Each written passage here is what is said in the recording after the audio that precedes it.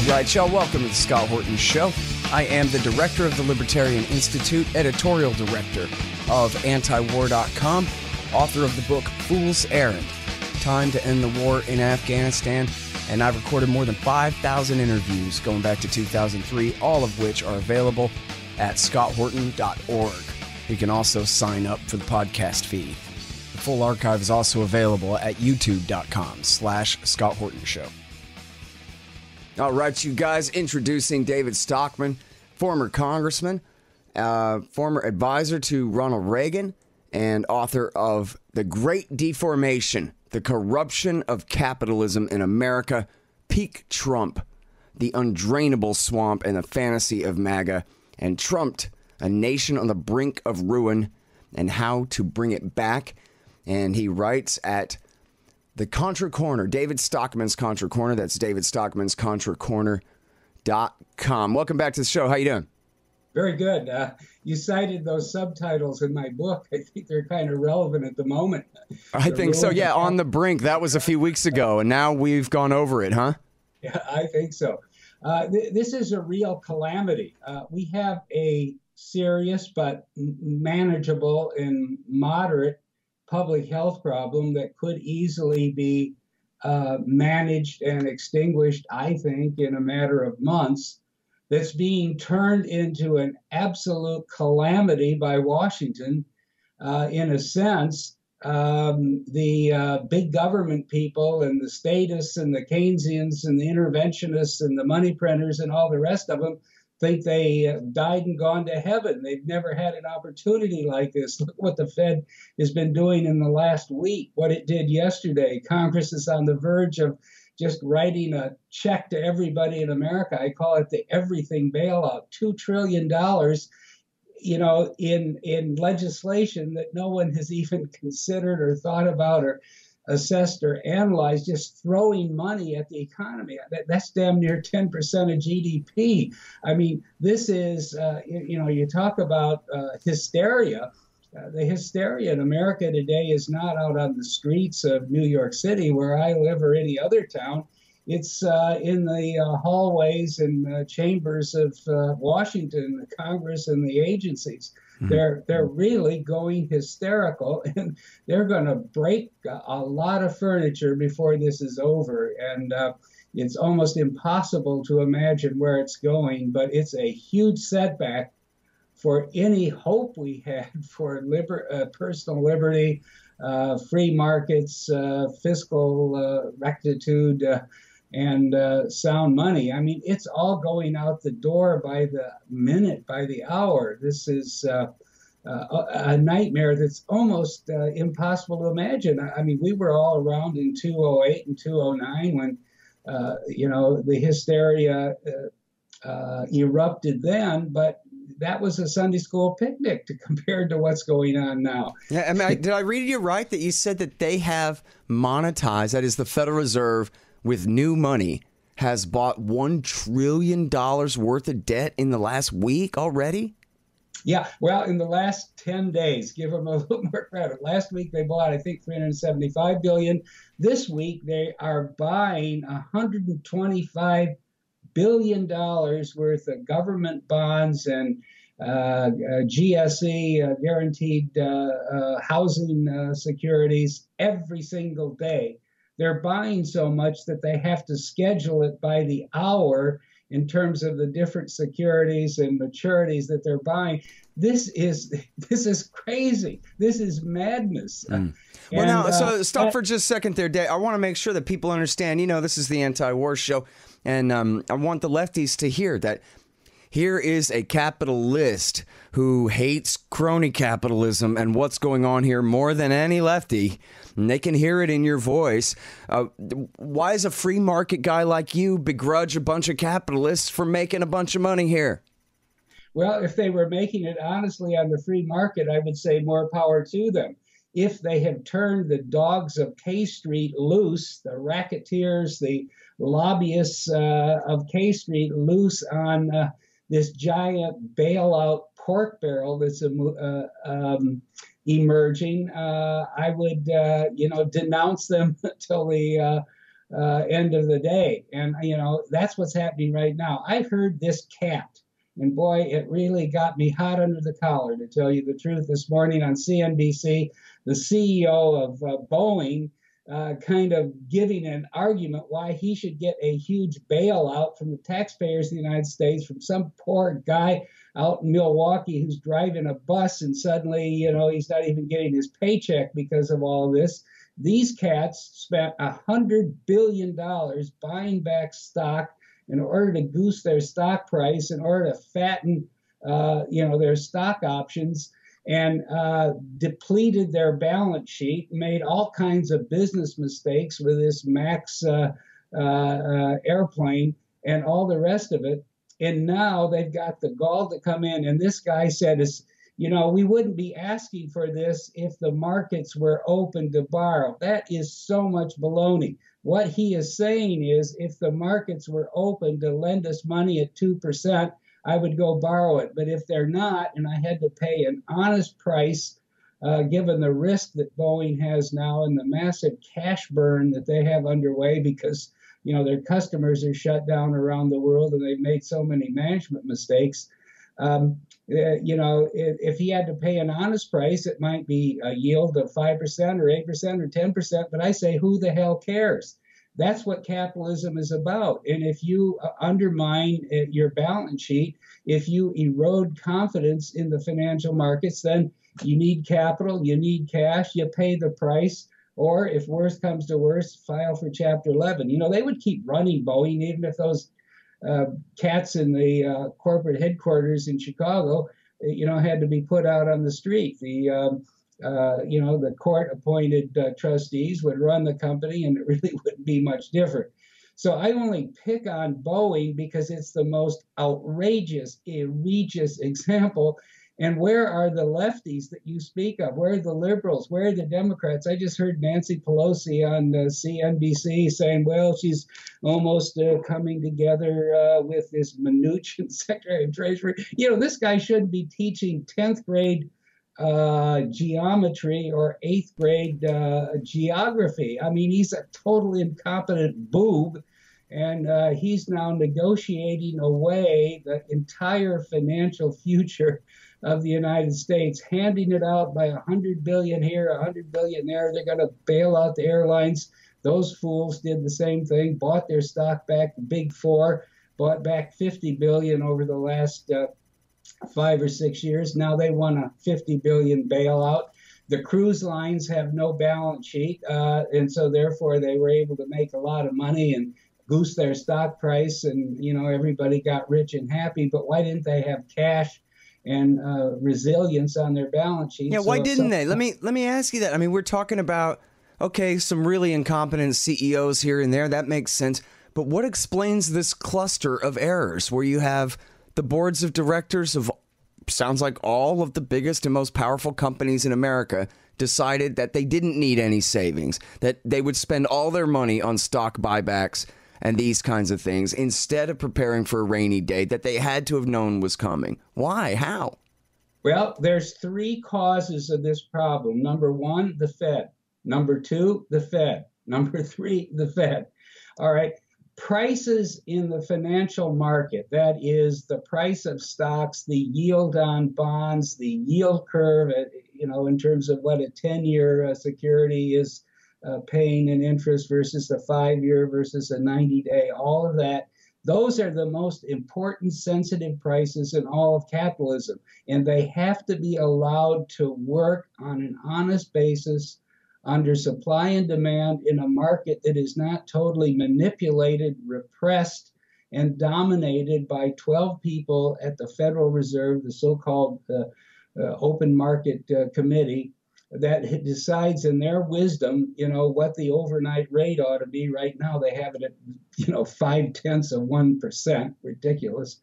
And all the other madness they've come up with, including the idea that they can make the economy more prosperous by inflating the price of stock and creating wealth effects and causing people to spend more and invest more and so forth. All of this is what's behind this, because it's turned Wall Street into a Fed fueled casino.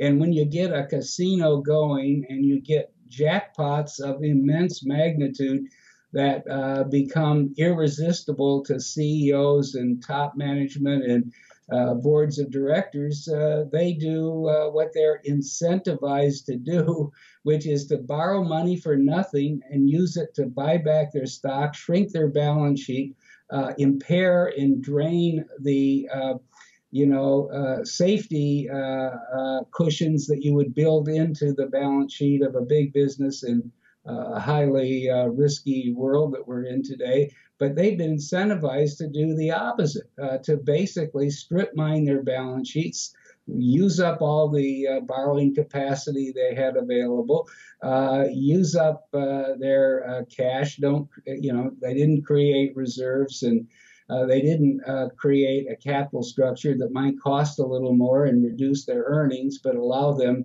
to survive the kind of short-run shock that we're having at the present time. So to summarize, the Fed, it's the falsification of every kind of financial price there is. It's the massive incentive for the corporate leadership of America to become totally short-term stock price oriented. I call it the cult of the Dow industrials.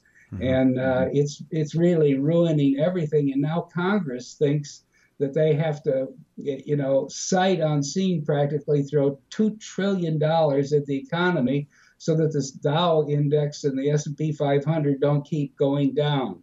Well, that's no way to run a country. Who the hell cares where the Dow is, okay? That's a speculator's index anyway. This isn't a real stock market anymore. It's just one giant casino. And yet these people are basically putting everybody in America in harm's way. Future taxpayers for decades and decades and decades to come are going to service this enormous debt that's being done out of sheer hysteria, panic, and madness. It's a madness. It's almost like there's something in the water down there that has turned these people into really lunatics. Well, and that's part of being a politician is you don't have to understand economics at all. You just have to react when businessmen say, "Give us some free money," and so that's what they're doing. And I think it was you that wrote that it was Mnuchin was the guy that ran Sears Roebuck into the ground in this exact same manner, and now he's the guy in charge of saving everybody from his exact same mistake.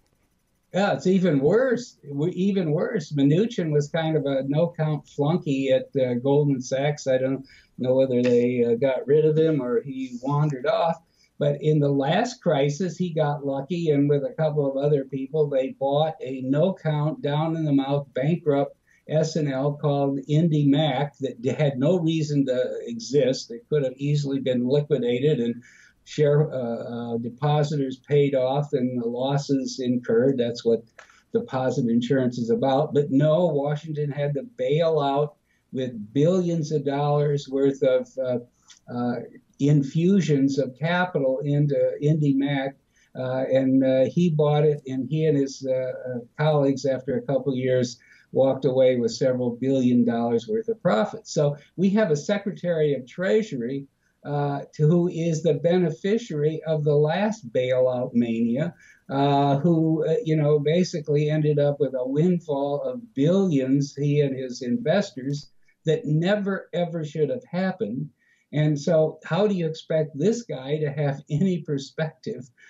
He's not even a Republican. I mean, he's a Wall Street Democrat. He's one of these Jim Cramer, whatever it takes. The whole world, at least the United States and the taxpayers and the government and the balance sheet of Uncle Sam, all the rest of it, the Fed is here to make the stock market keep going up every day. That's their view. And he comes right out of that tradition, and it is so dangerous. Mm-hmm. Now, the worst thing is, this is a so-called Republican administration. This is the second time in this century that Republican administrations have basically set aside every semblance of fiscal, sanity, have basically ash canned sound money and encouraged the Fed to go off the deep end, and have buried the country in debt because they fail to understand how markets are supposed to work and how financial discipline is so essential if you're going to have a healthy, balanced, sustainable economy. And obviously, when you bail out everything, you create moral hazard in capital letters on steroids. And that's what they're doing now. I mean, after everybody gets bailed out, including these utterly irresponsible people at Boeing, after they get bailed out, what future board or set of officers is going to worry about, too much risk on their balance sheet, not enough ballast, not enough, fallback capacity, financial flexibility, right, if they're going to get bailed out anyway. Yeah, that's what they called the Greenspan put before, right? When that one investment bank was going to fail, and he went and propped it up, and every other investment bank, this is what, in the late 90s, every other investment bank said, oh, good, Greenspan's going to back us up. We can speculate on whatever we want, and we won't ever have to worry about going out of business. Well, it's not, yeah, but the Greenspan put was bad enough, and it happened with long-term capital in 1998, and it's only grown from there. But now what you have is a Washington put. The whole system down there, Democrats, Republicans, the Federal Reserve, the U.S. Treasury Department, the whole K Street army of lobbyists are all in the business of marshaling the resources of the central bank and the U.S. Treasury to bail out themselves and their constituencies and their contributors whenever trouble appears on the horizon. So I don't see how capitalism continues to function in this kind of system. I truly don't. Yeah, well, so I mean that's the real point, right? I mean, I know this is a bad way to take the temperature, but if you look at Twitter, the consensus from everyone to the left of me, say, is capitalism has failed. And once this crisis is over, we're going to have an entirely new economy, which I guess will mean even more power to Washington, D.C. and more power to bureaucrats, because obviously the capitalists don't know how to run an economy. We need someone to command and control it to prevent it from being such a disaster like this. Yeah, but all you have to do is listen to a knucklehead like Mnuchin for about a minute, or Nancy Pelosi, or Chuckle Schumer, or Trump, and you realize that these people are so incompetent that when they do take control of everything, which they're doing now, they're going to make a royal catastrophic mess of the whole thing. And, the country will go through a lot of traumas, a lot of dislocations, a lot of unnecessary pain, but maybe, the silver lining that you can hope for is that it will be demonstrated that this is so wrong and so ineffective as approach to running an economy that we get a severe political reaction backlash, and we go back to some more sensible, policies. But so they're being given, I guess, a very long length of rope to hang themselves, and they will. There's no doubt about it. Fed's already done that. I mean, they came out with these guns blaring Monday, and the market, puked all over them. So they're going to hang themselves. The question is, the unfortunate part is, everybody else is going to have to suffer in the process. Mm-hmm. Well, but now what about the argument that I'm sure they would make that this isn't their fault? The bubble would have gone on for another little while. They might have saved up some money by the time it popped, but there's a global pandemic that's inducing this clampdown and this, new bear market. And so what are we going to do if all the most powerful companies in our country all fall apart and completely destroy the economy? This is an emergency, David, a real one. Well, they're not going to all fall apart. This is a supply side shock. It's happening on both sides of the equation. Production is falling. Incomes are falling. Spending is falling. The idea that this is like some kind of inexorable whirlpool, where everything gets sucked down the drain and it can't be stopped is totally wrong. That's the Keynesian predicate, that if the government doesn't intervene when you have a economic dislocation like this, capitalism will just collapse on its own weight and eat itself alive and destroy everything in sight. That's the myth of the Great Depression. We don't have time to talk about that now, but it wasn't capitalism that failed. It was central banks and governments and war finance and so forth that failed and created the Great Depression. But my point is, capitalism has tremendous powers of rejuvenation. And as soon as this public health emergency and hysteria dials down and eventually dissipates, people will go back to work. Restaurants will open, hotels will reopen, the airlines will start flying, production will commence, incomes will be produced, people will start spending again. It's not going down a black hole. And if there are some, bankruptcies along the way, that's what the Chapter 11 system is designed to handle. Well, why don't you explain that a little bit for those of us who've only had jobs and not run corporations before? What does it mean if my corporation goes bankrupt and goes to Chapter 11? All my people are fired and go homeless, and all of my capital equipment rots on a pile somewhere? No, Chapter 11 is actually pretty soft on the debtor, the filer. And basically, their requirement to pay all of their creditors stops on a dime. It's frozen. Bankruptcy courts appoint trustees. They take over. They go out and are able to get what's called a DIP loan, which is made senior by the courts to everything else the company owes. That money is used to fund operations, and if there's demand for the service or the product of the company in Chapter 11, it gets serviced.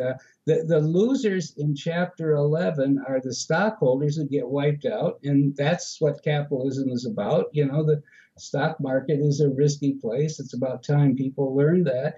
And the lenders who probably didn't fully compute the risk that they were taking, and so they get a haircut. If they're senior, maybe they lose 30 cents on the dollar. If they're subordinated, way down at the bottom of the capital structure, maybe they lose 80 cents. So what? I think it's good for the bond markets and the loan markets to be reminded that there's risk and that their job is to fully assess the risks of every creditor that they every borrower that comes to their window. So the key point, though, is the loss in Chapter 11 happens on the financial side. It doesn't mean that every employee gets laid off or loses his job or his income. If there is a viable business there, the heart of the viable business operates, and the financial crud and rot that was built up gets, purged away. Now, you can't have the whole country, obviously, in Chapter 11 at the same time, but the point is, when they start telling you that everything's going down a black hole, that's not rational, all-in view. That's not a honest economic assessment. That's basically creditors and stockholders whining that they're going to take a loss, and we shouldn't listen to them. Hold on just one second. Be right back. So you're constantly buying things from Amazon.com. Well, that makes sense. They bring it right to your house. So what you do, though, is click through from the link in the right-hand margin at scotthorton.org, and I'll get a little bit of a kickback from Amazon's end of the sale. Won't cost you a thing. Nice little way to help support this show. Again, that's right there in the margin at scotthorton.org.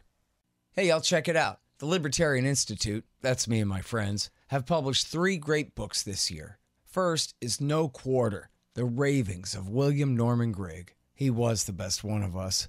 Now he's gone, but this great collection is a truly fitting legacy for his fight for freedom. I know you'll love it. Then there's Coming to Palestine by the great Sheldon Richman.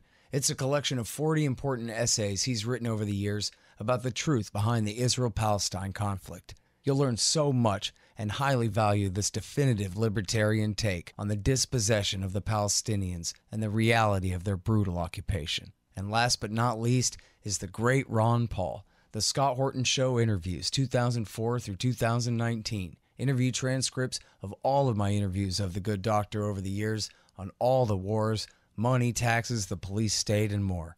So how do you like that? Pretty good, right? Find them all at libertarianinstitute.org/books.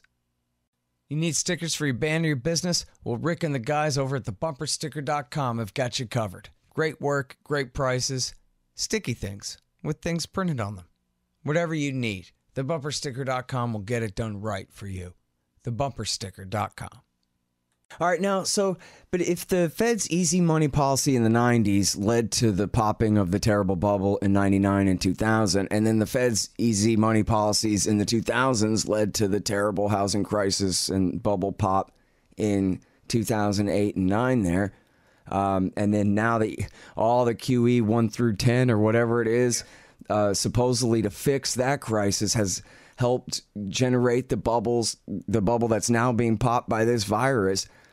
But now, and you're describing this reaction as, I don't know, 2, 3, or 10 times the overreaction from last time. What does that mean they're setting us up for in terms of distortions in the market going forward here?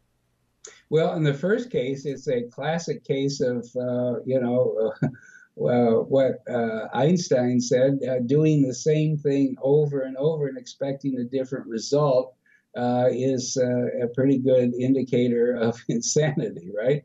And that's what they're doing, but they're not just doing it over and over, they're doubling down and tripling down. But this may be the last rodeo. In other words, they have gone so far off the deep end that there is going to be so much broken furniture in the wake of this. There's going to be so much political debate and recrimination that maybe finally, the central bank is going to have to become accountable, and some big statutory changes possibly can be made. This is just...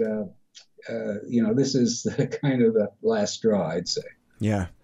Well, so let me ask you this then. People are saying, for example, Pat Buchanan is saying, well, this is the end of the globalist project and the return of the nation state. Even in Germany, Angela Merkel is not taking charge of the European response to the virus. She's taken control of the German response to the virus, and every other nation for himself. And, of course, you have all the supply lines and chains between here and China that especially more right-leaning nationalists are saying must be changed, right? Tucker Carlson says, we let the Chinese make all our medicine, and now we're completely dependent on them for our medicine, and they can threaten to cut us off, which they actually threaten to cut us off.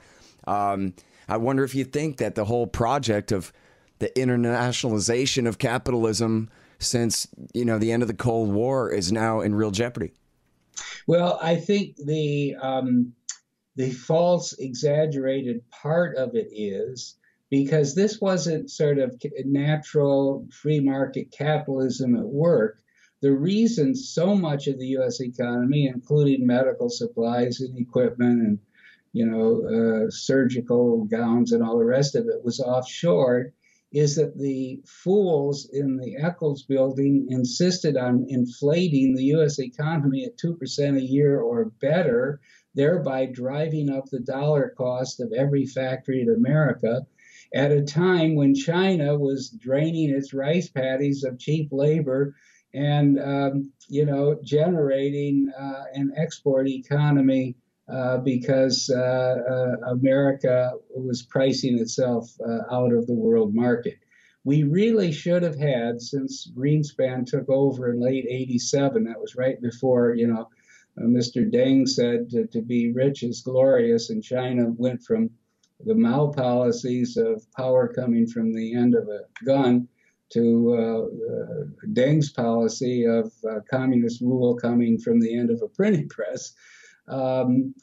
From that point forward, the U.S. economy, under a honest regime of sound money and free markets, would have deflated. We would have reduced the build-up costs, artificially build-up costs that we had from the great inflation of the late 60s and 70s and early 80s. That would have been wrung out of our economy, and the dollar cost of producing here would have not been nearly as disadvantageous as it became over the 90s, and especially during the first decade of the 2000s. So this excess offshoring and these very fragile supply chains that were created and anchored in China are not really natural free market economics. Some of it would have happened, but a lot of it wouldn't in a regime of sound money and honest free markets. So I think that part of it is going to be rolled back. But on the other hand, if the central bank doesn't allow, the pricing system to work in the financial markets, I'm not sure how much headway we're really going to make, and we're going to end up with Trumpian policies instead. In other words, there's two ways to fix this. One is with honest money and free trade and free markets. The other is with Trumpian protectionism and cheap money and more central bank distortion of the whole financial system and the domestic cost, price, and wage levels. Unfortunately, I think we're heading more for the Trumpian protectionist solution, which is even worse than what we have now, than for the correct solution, which is hard money and free markets. So, every place you turn right now, we're heading in the wrong direction. There's no way around it. You have to face the reality. This is pretty grim. And, millions of innocent people who just want to make a living and improve their circumstances in life and maybe even save a little money or take a risk and build a business or invent something, they're all going to be stymied by this terrible takeover of the economy by the fiscal and monetary authorities and all of the larcenists in the imperial city, as I call it. Mm-hmm. Well, now what about the warfare state? On one hand, we just can't afford to keep killing Arabs at this rate. But on the other hand, what a great jobs program. Maybe we'll conscript some men and bring the unemployment rate down, and we'll funnel some more money into Lockheed and make things seem like they're productive and kill even more innocent people over there. What do you think? Well, there may be one silver lining in this god-awful, catastrophic mess that we're facing. And that is, I think the shock of the economy going down. I mean, we're going to have next week, there's going to be like 1 million, 2 million people filing for unemployment. Just numbers people never seen before that'll get magnified and, almost put into hysterical headlines and CNBC crawlers across the bottom of the screen. It's going to create such a shock and such a dissonance with all of the boasting that Trump was doing about the greatest economy ever, which was always complete baloney, that I think he's finished. And the Democrats, even if they put up, Joe, are going to take over, and they're going to face a fiscal crisis of horrendous magnitude. And when push comes to shove, it's more likely they'll hang on to more of the welfare and less of the warfare. And whether they would like to become more rational about foreign policy and more non-interventionist or not, I think they'll be forced to, because they'll be out of money. They're going to be out of money. There's nothing probably better to stop the war machine at this point than a democratic government that's out of money. Mm-hmm. And that's probably where we'll be in 2021. Well, I wonder, I mean, that's the story of post-World War II England, right? Was that the voters of England fired Churchill. Great job on Hitler and everything there. But now you get out and they brought in, Heath, right? To save the welfare state at the expense of the empire.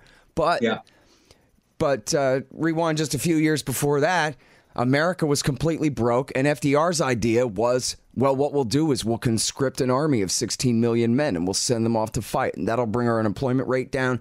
And it'll be, it'll create all this demand for industrial capacity and all these things. And it'll be great for at least disguising the pain of the Depression until everybody gets home and can get back to work. The difference, though, Scott, is that in the 30s, even after the New Deal, which, of course, we like to beat upon as a terrible thing, and it was. I mean, it totally backfired. It didn't do any good. But it didn't build up that much debt, surprisingly. The debt of the United States relative to GDP was like 3% when the Great Depression started, the New Deal was launched. And by the eve of World War I, by the eve of Pearl Harbor, I doubt it was much more than 10%. I've written a lot about this in the past. So we had a big, clean balance sheet that could be used to fund a massive, sudden increase in the warfare state to take on the Nazi and the Japanese, for better or worse. That's not the case today. The case today is, by the end of this year, we're going to have 24, 25 trillion of debt with 2 or 3 trillion a year built in. They're in fiscal handcuffs. And it's not likely that the Fed can print enough money to buy up all this debt. I think that, there's a risk here that finally they've gone so far that the bond vigilantes will awake from their slumber, their 30-year nap. And if the bond market ever begins to roll over and people start selling bonds because they're afraid of where we're going, then that will be, that will be a showstopper, because then interest rates will soar and everything will stop in terms of this, fiscal nonsense that's going on right now. And the biggest, when push comes to shove, they'll cut the military sooner than they'll cut food stamps. I really think that's the case. Yeah, I'm not so sure about that, but yeah. Well, I would bet on that at the end of the day. Well, that's good to hear. So now the liberals, they have this modern monetary theory. I'm sure you've seen, I think there's even a bill has been introduced to order the Treasury to mint 2 platinum coins and then just carve into them that they are each worth $1 trillion. Yeah. And so that the government can then spend that money on helping the poor, whatever. I guess the idea is if they're going to send us $1,000 each, why not send us $100,000 each? Why not 100,000? Make everybody rich. Yeah. I mean, it's so absurd that you can't even critique it because you feel embarrassed, like you're arguing with a third grader or something, But in terms of modern monetary theory, we more or less have it now. They're printing unlimited amounts of money. They're buying up the debt. The only difference is they go through the fiction of buying the debt, that is the Fed, from the 23 dealers in the secondary market rather than buying it from the Treasury directly. But what the hell's the difference? The Treasury puts it out at 10 this morning, borrows some more money, and at 2 o'clock this afternoon, the Fed buys it back from the dealers. They might as well save the skim that the dealers got and sold it to the Treasury at 10 to the Fed at 10 a.m. this morning, and that would be modern monetary theory in practice. So we're almost there. This stupid $1 trillion coin is just a way of saying, we can raise the debt ceiling without having any political consequences. It's kind of a sideshow. It's a fiction. The real danger is that markets need to set the price of every kind of security, every kind of debt, long, short, in between, high risk, low risk, government, junk bonds, corporates, Boeing. It needs to be set through price discovery at a level playing field of supply and demand, and not by the Federal Reserve in Washington. And we're 180 degrees away from that, and that's the real calamity that's underway at the present time. Yeah, and of course, more and more people are, because after all, never mind all your nuance about, a free market or a gold standard or this and that. We have a Fed, we have a massive regulatory state, we have all these things, but the whole thing, our system, is called capitalism. And so, from the point of view of everyone to the left, they're just moving further and further to the left, because every bit of what's going wrong here is the fault of capitalism and capitalists, and who could deny it?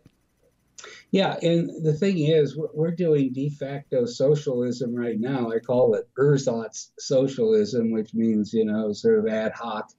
But, that when you bail out everybody in sight, when you have a soup line of corporate mendicants from one coast to the other, that's socialism. Okay, that's not capitalism. That's not supply and demand at work. That's not risk and reward. That's not succeeding or failing on your own petard, so to speak. And so then the Republicans get themselves all worked up into a rhetorical frenzy about we have to stop Bernie Sanders and the socialist left in the Democratic Party. I mean, greater hypocrisy has never been exhibited in Washington, to my knowledge. Yeah, and of course, everyone on the left can see that socialism for giant corporations is fine. They get to privatize all their profits and socialize all their costs, but the old lady who needs help paying her medical bills, screw her. Yeah.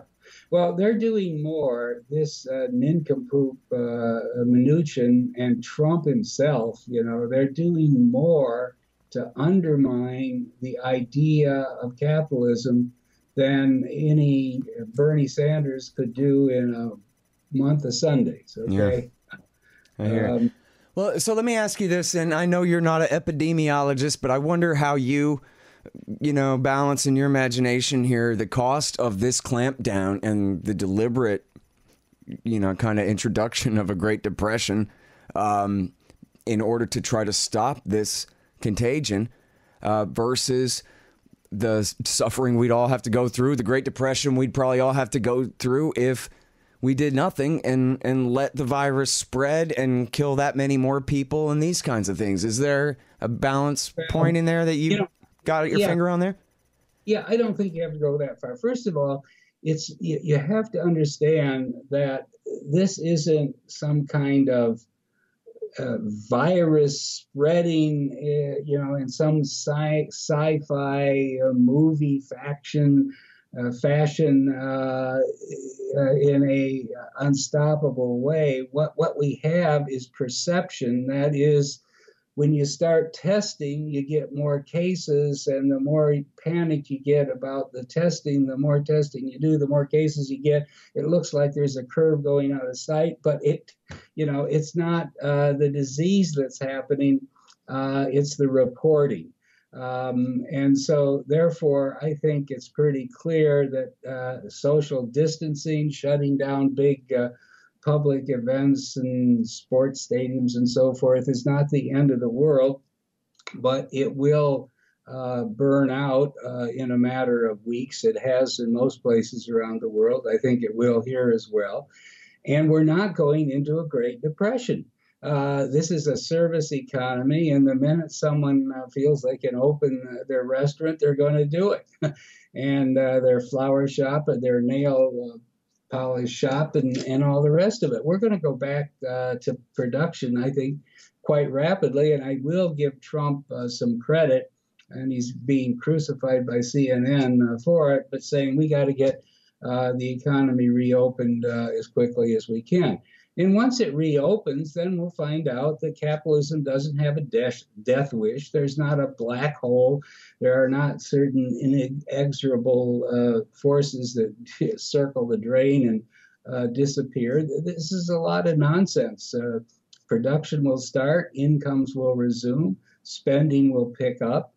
But the idea that the United States can't go for 5 or 6 months of a, let's call it economic spring vacation without calamity is just wrong. We have a social safety net in this country that in normal times costs $1 billion a year, $1 trillion a year, excuse me. That's what Medicaid and food stamps and cash assistance and all the rest of it provides.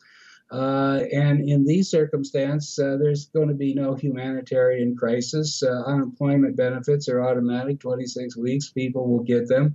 If they have to, go to Medicaid and food stamps and the other benefits, they will. So there is a bottom to this. There are shock absorbers built into the system. And, it's only a matter of months before I think this will pass, just like it did in China. And, the interesting thing is just when people get all worked up about, some kind of horrible plague inexorably taking down everything. I would note that today, if you look at the cases in the United States, 46,000 right now, because we're beginning to test rapidly, so the number's going up rapidly. That's not because the number of infections is going up. It's because the testing reporting is happening. But it's still 1/100th of 1% of the population. That's about what China has in terms of the 83,000 cases they've had. That's about 1/100th of 1%. If you go to Italy, it's 1/10th of 1% for some reason, partly because it's an older population. But here's the interesting one. If you go to Japan, which is the oldest population on Earth, so it should be the most vulnerable. It's got the highest rate of smoking on Earth, and this is a respiratory problem, so they should be especially vulnerable. But there's only about 1,100 cases in in Japan, which means that their infection rate against the population is 1/1000th of 1%. So 1/1000th in Japan. What's the explanation for that, do you think? I've been trying to figure out, well, one, they haven't shut down Japan.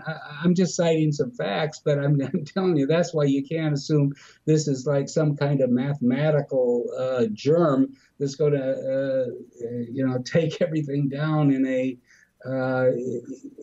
unstoppable, inexorable fashion. Because if you look around the world, that clearly hasn't happened. Now, you heard silly things like they don't shake hands in Japan, they bow. Okay, so maybe there's less contact. I don't know. But the point is there's empirical evidence. Japan had its first case long before we did, or South Korea did. There's empirical evidence that populations around the world have responded dramatically differently in terms of the infection rate, and that's the only thing that counts to this, number one. And second, no matter which country you look at, Italy at 1/10th of 1% of their 60 million people, or Japan at 1/1000th of a percent of their 126 million people, it's a small fraction of people that are infected, and obviously a very much smaller mortality rate among that. I'm not dismissing it or saying it should be ignored, but this isn't the Black Plague that's taking down 25% of the population or something like that, and we need to keep that in mind. Yeah, it's the irony of viruses is the more dangerous they are, the faster they burn themselves out. It's the viruses like the cold that are really successful, that don't kill you, but are good at spreading themselves in that way. So, and then usually the most dangerous ones end up evolving or devolving to become less dangerous. Usually, somewhat quickly. But herd immunities develop and all the rest of it. Right. There are a lot of good epidemiologists around who, dissent from the mainstream view of this, which is being amplified and, drummed in relentlessly by CNN and the Washington Post and the New York Times and all the rest of it. The establishment media, I think, you hate to say this, but kind of relishes this kind of crisis because it means the government should be doing more and Trump has failed again. Okay. Yeah. Well, but all that aside, I decided back in January that, because I don't watch TV anyway, ever since Hillary Clinton ran for president, I just can't deal. So, and then I got all these other, I got to keep up with the wars and all this stuff. So in terms of the germ, I've just been reading the Wall Street Journal. And because I figured their audience matters, right? Unlike us plebeians out here in the world, these are the owners of America, and they need to know. And I'm not talking about the editorial page either. Forget them. But just the hard news section of the Wall Street Journal. And they've been saying, hey, business owners, get your act together. This is a big deal. We're going to need a real clampdown. And it seems like, the biggest businesses in America, they're going along with this because they're getting the same briefing that the government's getting, that we're better off clamping down for the short term now than suffering through the long term consequences of not reacting harshly enough on this. What do you think of that? Well, I think you can't make a blanket statement. I think a lot of businesses that are dependent, like restaurants and so forth, airlines on big crowds, are well advised to be shutting down for the duration. Mm. But, it seems like after a period of a few weeks here, businesses that can come up with a way to, put everybody in masks who's working or keep them distanced should be allowed to restart if they can do it in a safe manner. Right. And I think actually people are going to be coming up with ways to do it. Business doesn't want to sit at home watching Netflix. It wants to produce. It wants to generate cash flow. It wants to pay its bills. So I think, we shouldn't go overboard with pessimism here. There's going to be a growing crescendo of demand to reopen the economy, and people will find safer ways to do it. All right. Well, there you have it, folks. David Stockman, the best guy you'll ever see on any of these financial channels like CNBC and so forth. And by the way, I just love it when you say anti-war stuff to them and make all their brains explode. It's just hilarious every time. And I could mention to people, please check out David's archives at antiwar.com. He is just as good at hating the wars as me or Raimondo have ever been, and just as good as he is on the economy. He is on the wars too, and that includes the minutia, debunking the fake sarin gas attacks in Syria and all the rest. Just great stuff always from you, David, and I appreciate it so much. Well, thank you. Thank you very much. All right, you guys, David Stockman. That's David Stockman's ContraCorner.com. And again, the books are The Great Deformation, Peak Trump, and Trumped, A Nation on the Brink of Ruin, and How to Bring It Back. The Scott Horton Show, Anti-War Radio, can be heard on KPFK 90.7 FM in LA, APSradio.com, antiwar.com, scotthorton.org, and libertarianinstitute.org.